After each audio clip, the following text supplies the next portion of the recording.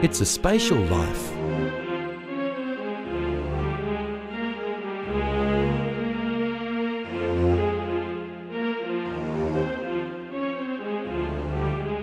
In Australia, around 150,000 new homes are planned and constructed every year using spatial information.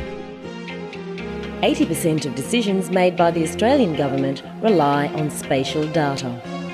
Decisions on building and construction, from city developments to new highways. At last count, Australia's roads reach over 900,000 kilometres long. Environmental decisions. Ensuring a sustainable world and understanding climate change could not be done without spatial statistics. Agricultural decisions.